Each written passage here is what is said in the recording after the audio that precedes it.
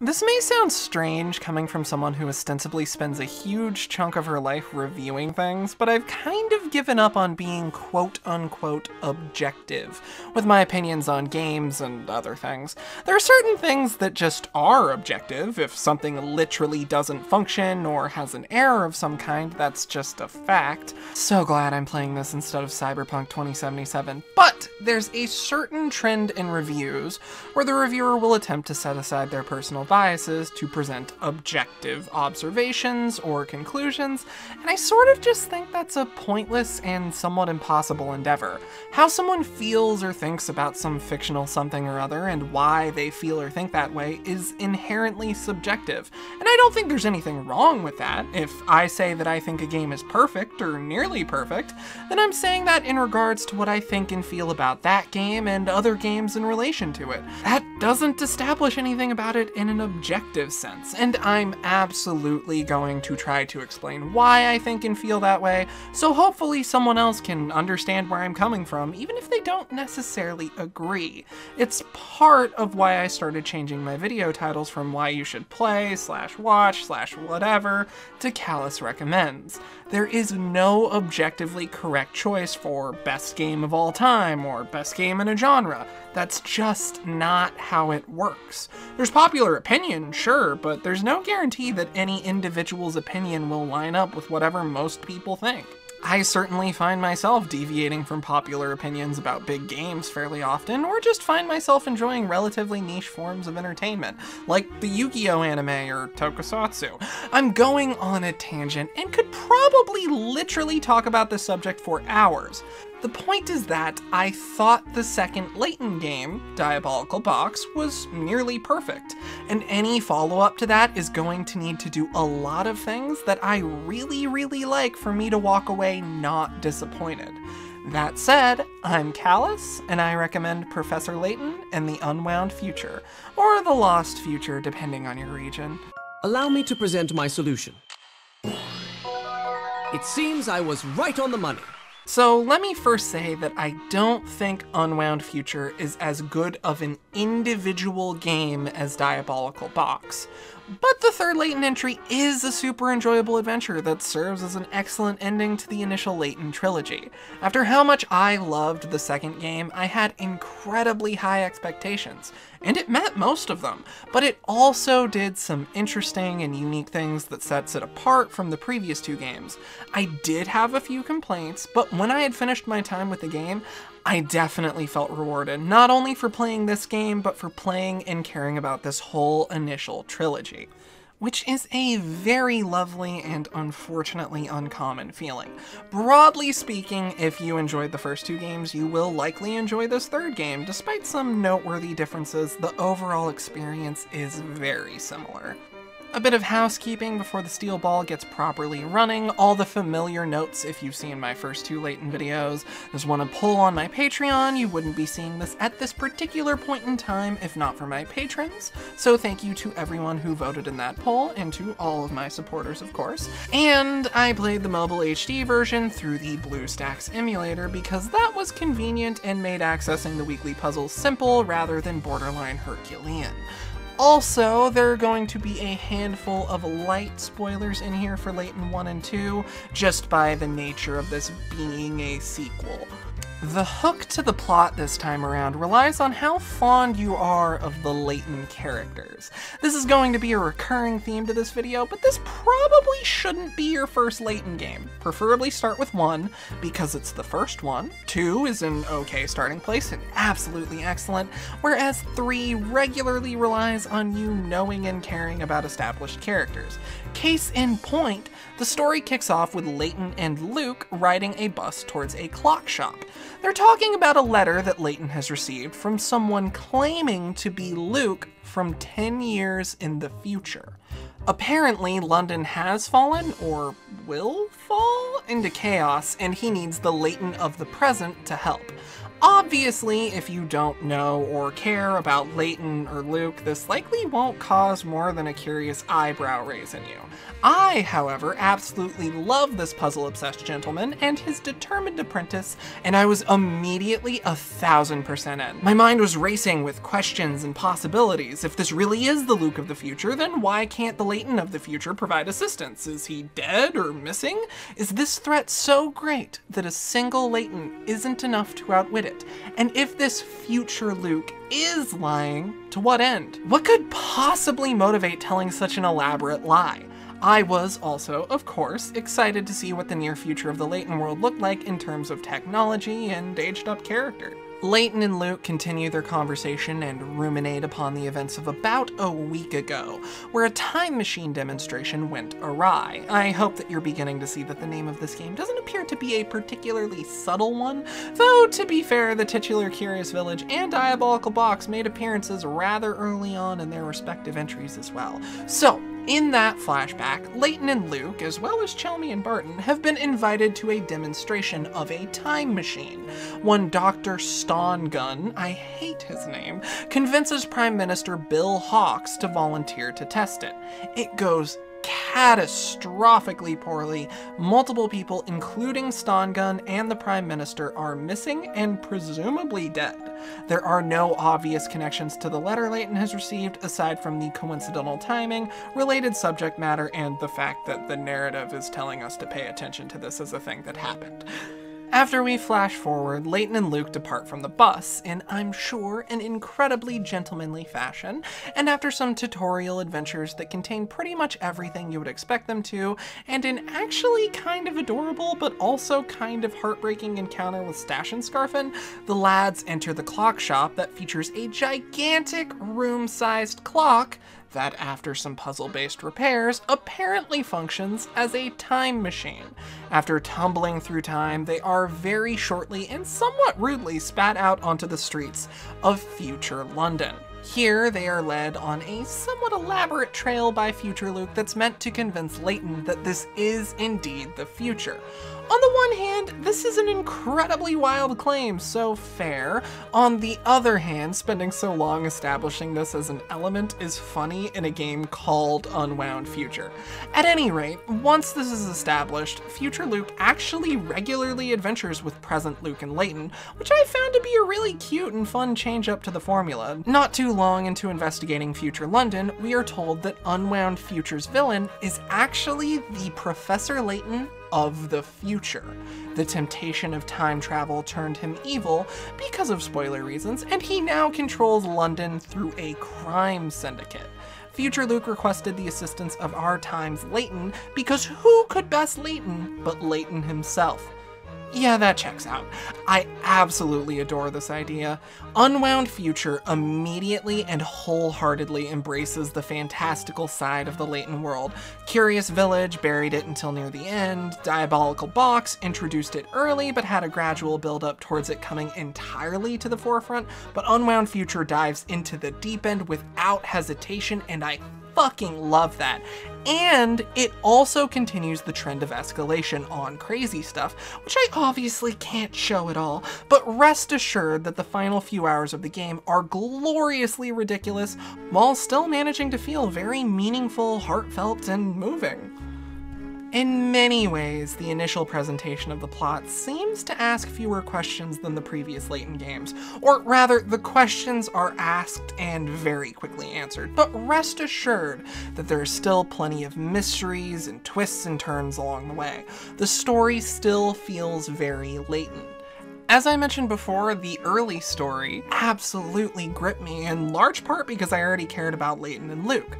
This is a much more personal story than we saw in the first two games, but I'm very much here for it. The first two games feel like the Layton cast are interacting with a story about other people, but the focus of Unwound Future is more on the main Layton cast, especially Layton himself. The interactions between Luke, Layton, and future Luke are an absolute delight to behold. I genuinely could not get enough. I was already in love with the dialogue in these games, but I was so fascinated by Luke's all-grown-up version and the plot implications related to him that it started bordering on obsession a bit. I love time skips in media, and this appealed to me for many of the same reasons. Getting to see what a character looks and acts like after the addition of time to the impact of whatever happened earlier in the narrative is super fun to me.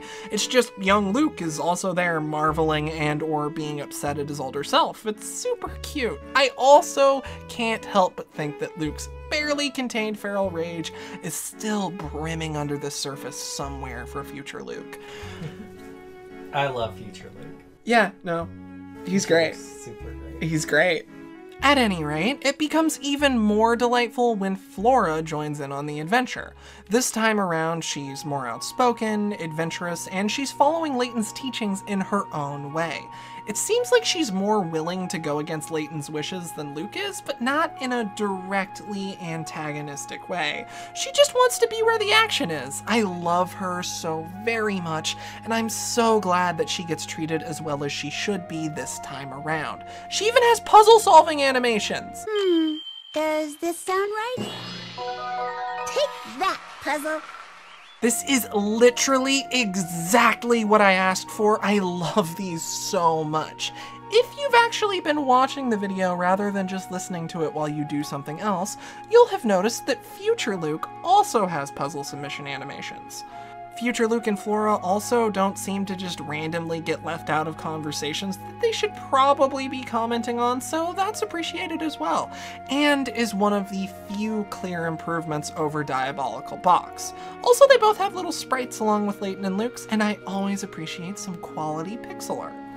Over the course of the game, you'll run into plenty of familiar faces. I already mentioned Chelmy and Barton, and they do get to play a somewhat meaningful role again, which I enjoyed for the same reasons I enjoyed their role in 2. Having more traditional investigative assistance helps to highlight how incredibly intelligent Layton is. Also, they're just fun characters who I like to get to see again. For better or worse, there is a shift in the writing philosophy. Instead of all the minor characters and locations deeply tying into the larger mystery, the important events all wind up with a deep personal connection to the core Layton cast. It does still feel like everything's connected, nothing you're doing is a waste of time, the focus is just different. I'm gonna reiterate this in case it didn't stick in the first time. This really shouldn't be your first Layton game. It's akin to starting Star Wars with Episode 6. You'll probably understand that the Death Star is bad and that Luke is good, but you won't necessarily care about his climactic encounter with Vader and the Emperor.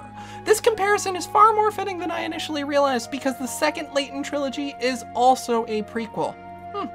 I'm gonna take a stab in the dark here and guess that the Layton prequels are probably better than the Star Wars prequels. Not that that's a particularly noteworthy accomplishment, they just have to be halfway competent and not painfully boring. Layton himself especially comes into focus throughout this adventure. We get to learn a lot about his backstory and day-to-day life. A lot of whys that I never even thought to ask about him are answered. And we get to see like his classroom and get a taste of his day job, which I very much appreciate. I can't get enough of stuff like this for characters that I care about. I would, no joke, read a book that's just about Layton going about day-to-day activities that have nothing to do with adventure. Layton goes to the store. 100%. The price of milk has gone up by 5 cents. Ah, I understand exactly why. Luke, would you like me to phrase it in the form of a puzzle?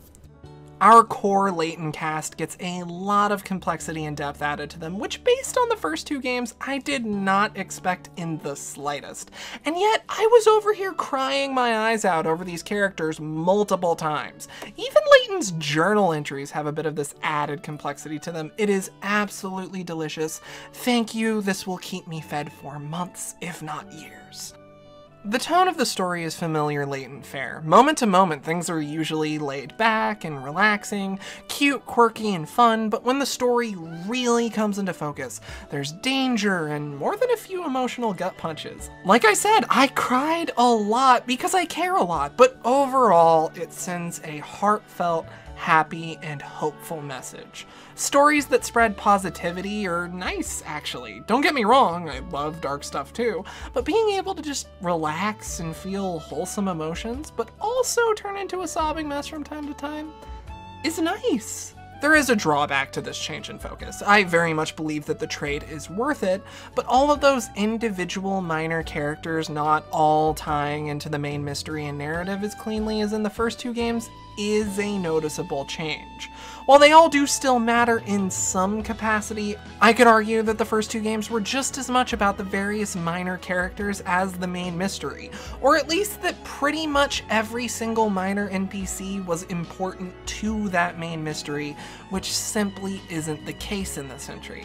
That said, I was still constantly having fun meeting the widely varied, colorful, cute cast of characters that the game threw my way as I explored the streets of both future and present London. And the game does do something with your investment in most of those characters, it's just not as plot important or emotionally compelling as how the first two games handled that aspect. My favorite minor characters were Becky, with how she'd go from proper and formal when her grandmother could hear, to more direct and abrupt when she couldn't. As a trans girl, that is a sadly relatable feeling, having to put on a performance at work or with family, either because of being partially in the closet, or simply fearing that their acceptance of me hinged on their perception of how I carry myself. Am I projecting a bit for the sake of a bit? Yes. But also, I'm adopting Becky as my trans daughter and no one can stop me. Then there's Hazel, who's constantly trying to run and hide from Layton because he thinks Layton is the leader of a criminal organization because, you know, the plot, which is expressed by him hiding behind the edges of the screen and peeking his head on screen like a little bit. It's a clever little fourth wall tap that takes advantage of the medium. I appreciate it. Also, the concept of someone trying to impersonate Layton to gain clout, but very obviously not looking anything like Layton, is so good. So Layman gets an honorable mention as well. This time around, the main story was more of what was pulling me forward rather than the moment-to-moment exploration, not because I loved the exploration less, but that I loved Rome at the narrative more. As I expect from Layton at this point, the setting was once again an interesting and engaging one that ties very cleanly into the narrative and its various mysteries. The game being set in future fucking London is important. Who would have thought? These topics all have enough to do with spoilers that I'm not really able to delve into too much detail. Good writing was good and I enjoyed it. Mostly. There are a few caveats. There are two very personal problems I have with the narrative, both entirely a matter of taste and preference. I'm just putting my opinions out there. It's my video. I want to provide my perspective, which, reminder, is the perspective of your friendly, likely not so local trans lesbian who is an individual and doesn't speak for the community as a whole. I may be tipping my hand for one of the problems I had, but whatever. I'll dance around spoilers, of course, so don't worry about that. Firstly, there is a lot of importance placed on a heterosexual romance, and a lot of male characters wind up with their motivations being tied very much into their feelings for one specific woman. Look, it's just, I'm gay and tired. It's handled well enough and in a very wholesome and incredibly Layton way. I liked it as much as I could. There are things tied into this that made me both laugh and cry harder than I had at anything else in this series thus far. It's just, I haven't really talked about this in depth in recent memory, but it's genuinely reached the point that straight romances are something I just kind of tolerate in fiction. I can and still do get emotionally attached to some of these, think they're sweet or cute when done well, which is the case here. I did care about the cishet romance in this story, and the ones in Xenoblade Chronicles, The Adventure Zone, and some stuff in Gundam, but whenever any quality of romantic stuff between two canonically cishet characters becomes the primary focus in any fictional medium, a piece of me gets pulled out of the narrative and is dedicated to a commentary in the back of my head about how few depictions of LGBT+ experiences, romantic or otherwise, there are in mainstream fiction, and how most of those are in some capacity depicted in a censored, exploitative, or overly tragic way.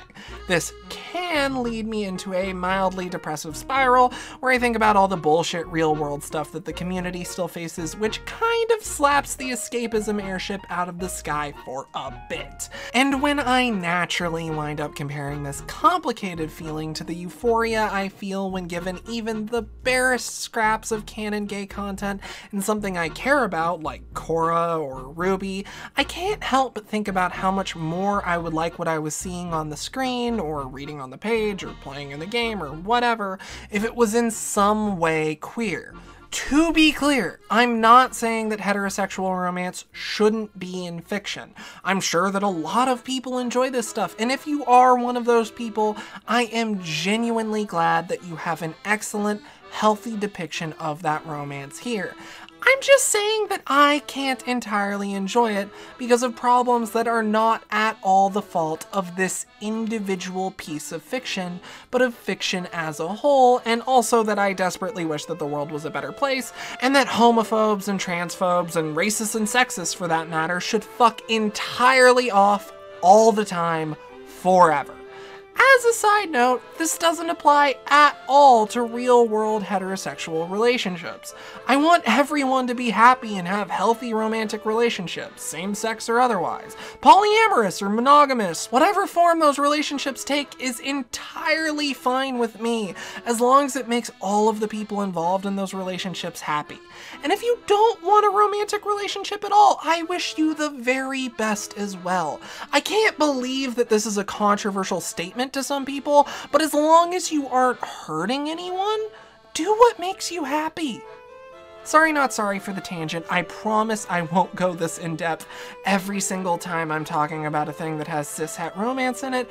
I just felt like getting into it here because I haven't before, and this was a perfect example of a well-written cisgender heterosexual romance subplot that left me feeling this way. So in the future, if you can hear the eye roll in my voice as I breeze past the fact that there's a cishet romance in something, you can refer back to this for the more nuanced explanation of why I respond that way. The second personal issue is much more rooted in this specific game as opposed to a meta complaint about fiction as a whole, I promise. Like pretty much any mystery narrative, there are a lot of plot twists. Obviously, I can't go in depth on this without spoiling a bunch of things, but there are a couple of twists that take the plot in a direction I'm less fond of than what otherwise could have happened. I know that's incredibly vague. If you've played the game, I hope you can accurately guess at what exactly I'm talking about, but if not, I don't want to spoil something like that in this video. I still like all of what happens, I'm just sad about the potential of certain things that could have been.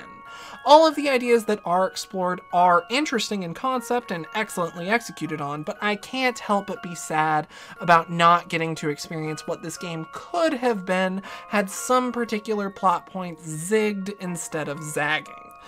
Most of the improvements made in Diabolical Box are still present here. The cutscenes are still made more dynamic by the addition of more unique art and framing, voice acting is fairly common and adds to the emotional impact of pivotal scenes, and the pacing of the story is impeccable from beginning to end. Puzzles tend to be integrated in ways that make sense and motivate me to engage with them. In order to avoid too much repetition in terms of backtracking, shortcuts and fast travel points open up around future London as you progress. It's slightly more repetitive than the second game in this respect, but it's nowhere near as much of a repetitive setting as that curious little village from Layton and Luke's first adventure. And it was almost never a noticeable problem for me. The music is classy and compelling with classical instruments played in a variety of styles that fit all the puzzle solving, wandering, and danger. I don't like the clock-themed puzzle track as much as the Diabolical Box puzzle track, but it's still pretty dang good. The animation from PA Works is consistently great, though there is a bit more meh 3D stuff this time around.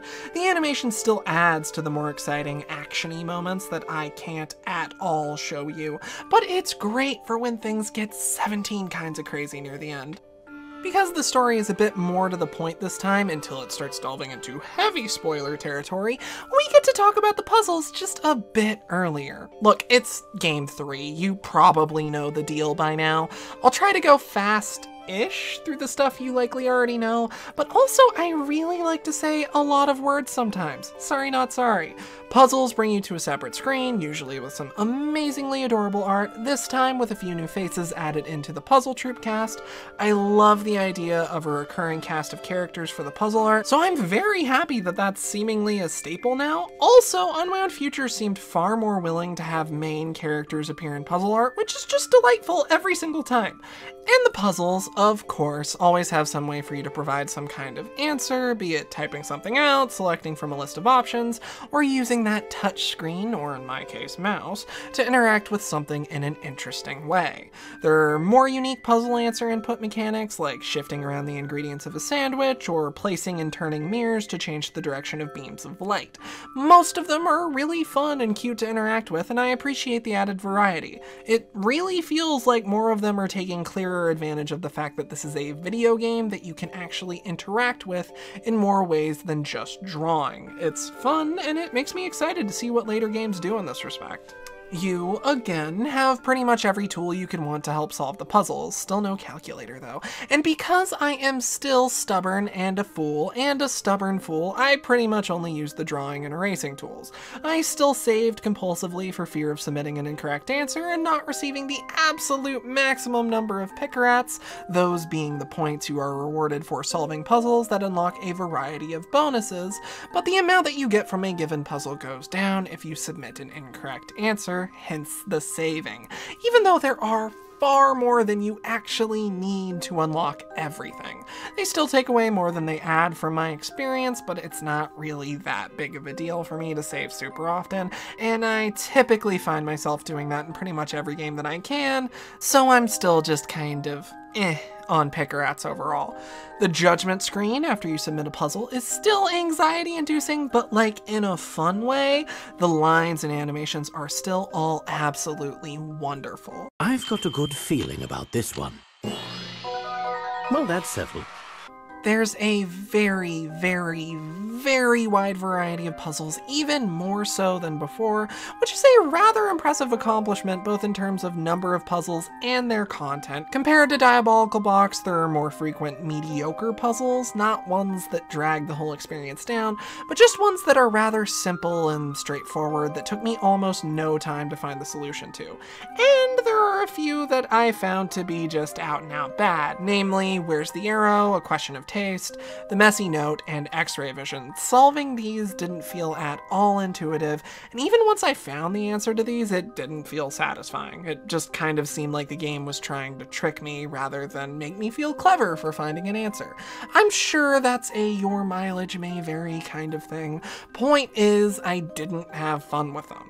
And the difficulty curve isn't as consistent as in Diabolical Box. I felt blindsided by more puzzles this time around, and there would occasionally be a puzzle that was laughably simple compared to everything else I was dealing with at that point in the game. I guess you could argue that this could be because it's not meant as an entry game to the franchise, but I still prefer the difficulty curve of the game that may or may not contain a vampire. I have not kept it a secret in these videos that I don't frequently reach for puzzle games for entertainment purposes, but 3 games into Layton, I've actually noticed that I bounce back faster from incredibly difficult puzzles or those that I found to be poorly designed.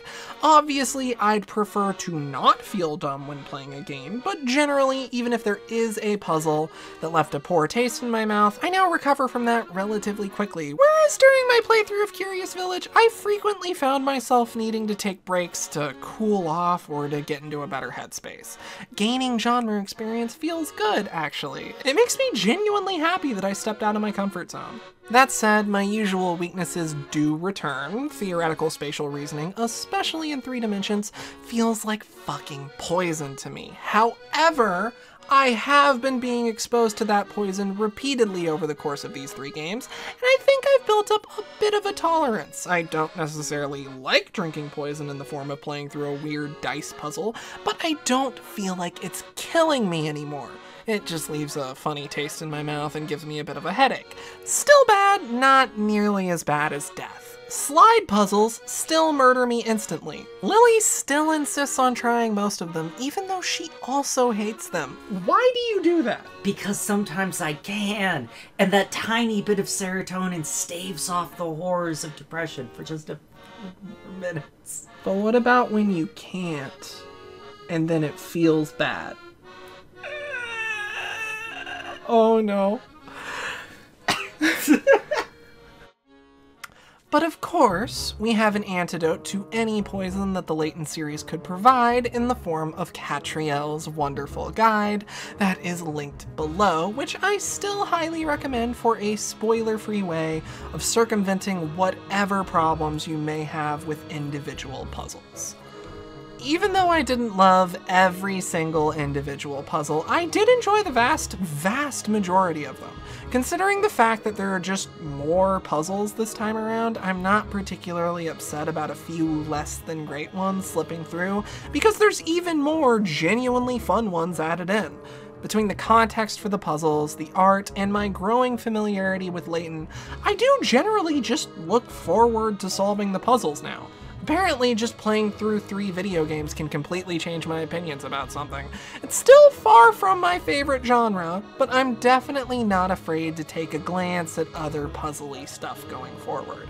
I guess Layton's wholesome love of puzzles is a bit infectious. That's the power of positivity and a well-crafted gameplay experience wrapped in a very wholesome, pleasing, and well-written package. My favorite puzzles were the gravity maze puzzles, where you turn a maze so little gel block things fall into their correct places. The fact that I can actually interact with the puzzle and see something happening is what makes me have more fun with the spatial reasoning aspect. That's why I always say that theoretical spatial reasoning puzzles are something I'm terrible at. I just have a lot of trouble reasoning out things like this in my head. But with a simple interactive interface and visuals to go along with it, it's suddenly my favorite puzzle type in the game. I know that could technically also describe slide puzzles, but that's different because of how many steps I have to take in my brain to not fuck it up. And I just always fuck it up. Sometimes my brain confuses even myself. I was gonna make a self-bashing joke here, but you know what? Fuck that. I like who I am. Strange intricacies and all. The other core aspect of the gameplay loop also remains largely the same. You click the boot in the corner to travel from screen to screen, each with detailed and beautiful background art, and as you explore, you can talk to a massive cast of delightfully designed and wonderfully written characters, many of whom will give you puzzles to solve. For someone who absolutely talks to every single possible NPC in every single JRPG she plays, this was a relaxing experience. Every conversation felt worthwhile, and the walking around gives a nice change of pace from locking in and thinking about puzzles. That's how Layton's flow has been from the start. It was fun then, and it's fun now. No need to reinvent the wheel. I could, however, go for a rework of hint coins. Actually, they're fine, I just don't really gain much from interacting with them. I just thought that would be a good transition to this next subject, which I have now ruined by delving into this. Shit. They're the same as the previous 2 games. Intended gameplay experience is to click around randomly on the backgrounds for a few of them, then spend them to get hints on puzzles that you're having trouble solving. My completionist compulsions had me wanting to collect and save all of them, because a cute little icon on the pause screen changes based on how many you have. Clicking around to find hint coins isn't fun for me because it just felt like repetitive busy work, and I didn't get to engage with the hint system at all because I wanted to save all of them. Once again, that impeccable guide from Catriel allowed me to find all the hint coins without wasting my time, and to get hints on any puzzles I was having trouble with without spending any of the coins. You get less overall assistance from the side objectives on finding hint coins. There's an animal companion who will occasionally point to one again, and there are a few that have a larger hitbox around them that sort of functions as a hint for where the coins are, sometimes with a cute putt-putt-esque visual for when you collect the coin. Those 2 things can definitely help anyone who just wants to find a few to spend on puzzles, but they weren't enough to stop me from using a guide to collect them all. Also, hidden puzzles return and are pretty much identical to how they were in the first game. No cute little mini game to help find them.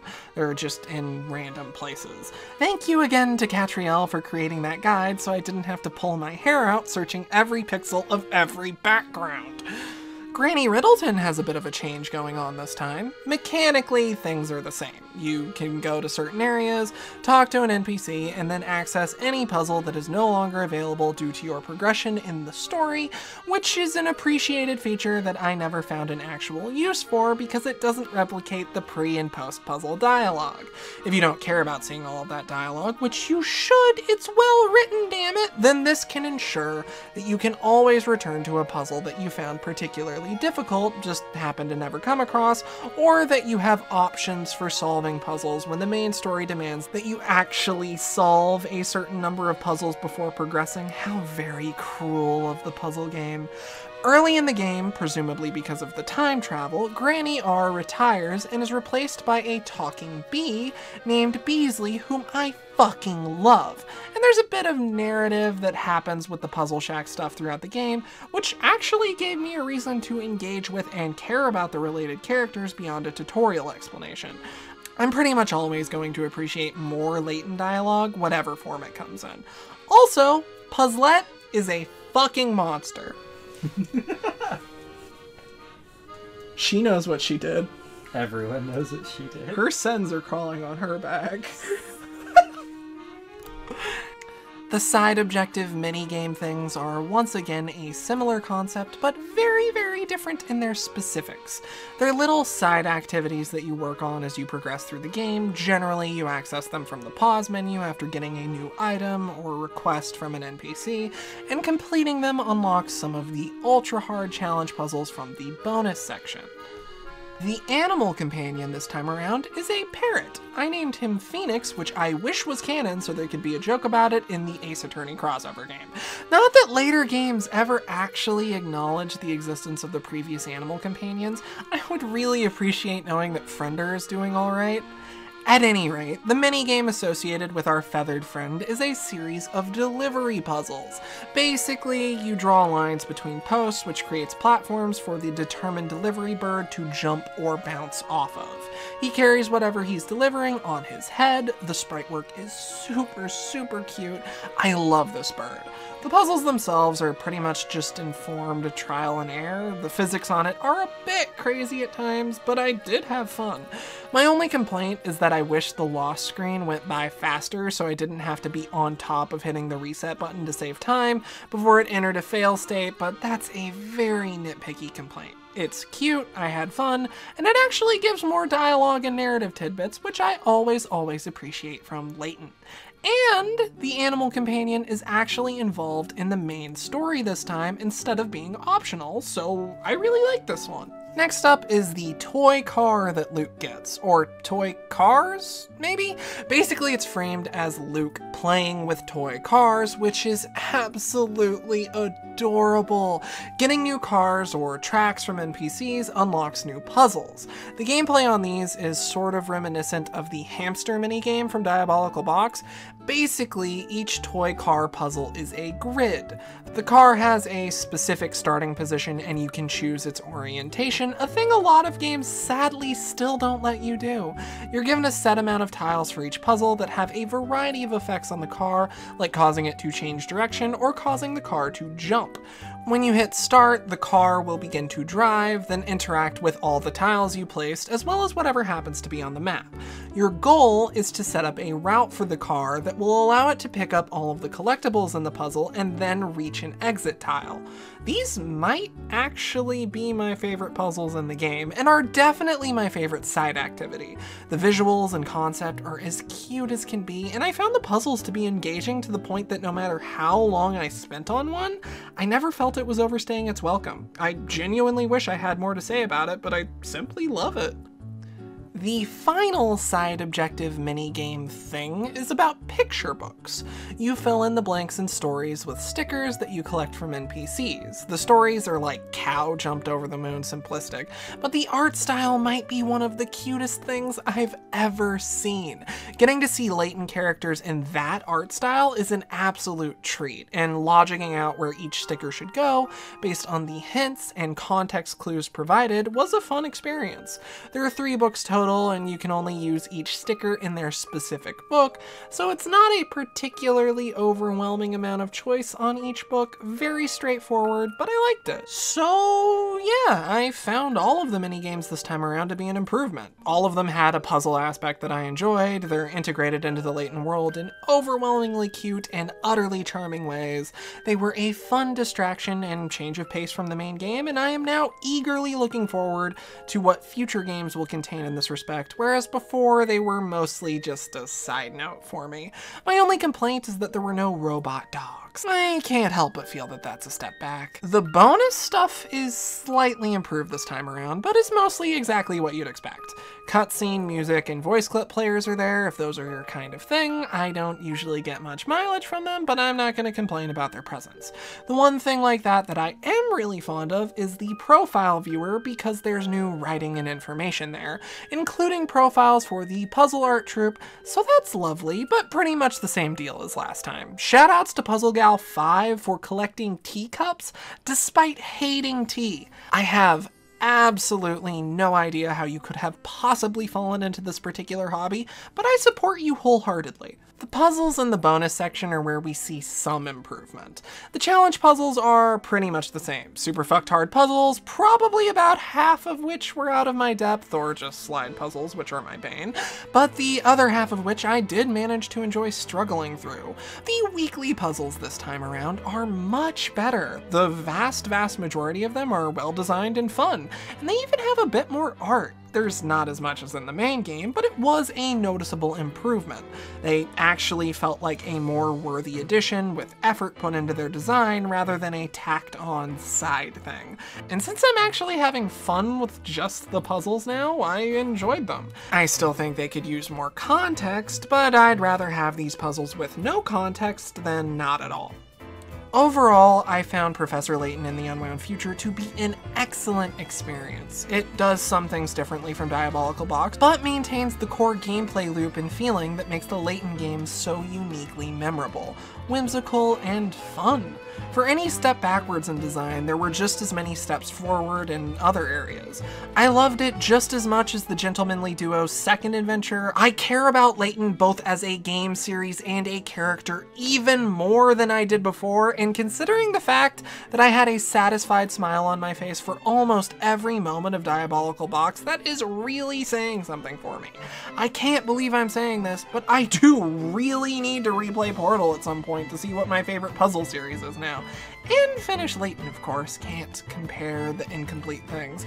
Unwound Future was an excellent send-off to the first trilogy, and honestly, if the franchise had just ended here, it would have felt entirely fitting. But I'm very excited to look at all of the various Layton things eventually. For now, I'm going to go on to the first 3 Ace Attorney games, then there's a certain conceptually brilliant crossover to take a look at, and then I'm not sure if I'll enthusiastically dive into the rest of both franchises or take a bit of a break from them, but I do know that I'll cover everything Layton eventually. This has been Kalice. Thanks so much for watching, and an especially large thank you to all of my patrons like Lotta, Edith, and Sam. I normally put a little aside as like a bit after my outro, but I decided to change things up this time. This is either going up near the end of 2020 or the start of 2021. 2020 was terrifying and horrible in so very many ways. And not to be a downer, but a switch doesn't just suddenly flip and make the world better because it's a new year. But we made it through 2020. Just surviving is an accomplishment in a normal year, and 2020 was far, far worse than a normal year. One day at a time, one step at a time, we made it. And I do really think that things will get better. Slowly maybe, but they'll get there. We'll get there. Happy belated holidays, stay safe, and keep loving what you love. I'll see you next time with something else.